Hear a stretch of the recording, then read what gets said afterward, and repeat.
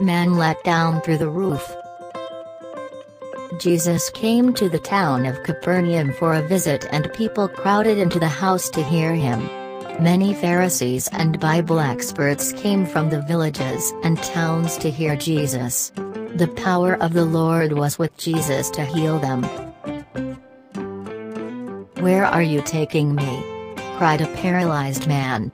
"Jesus is in town," said the friends. "We're taking you to him so you can be healed." When the four friends arrived at the house, they couldn't believe their eyes. There wasn't even any room at the door. "Now what are we going to do?" asked one friend to another. "We can't get in the doors. We can't get in the windows." "Hey, I have an idea, let's take him up on the roof," said one of the men. "We could tear the roof up and lower him down on his bed right in front of Jesus. Jesus would be sure to see him. What do you say, our paralyzed friend?" One by one the four friends tore the tiles off the roof. Below they could hear Jesus preaching. "Are you ready, our paralyzed friend? We're just going to drop you down through this roof. Don't be afraid."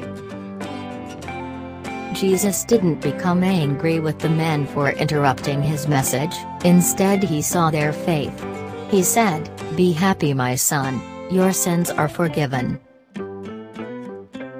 "This man is talking foolishly," thought the Pharisees in the room.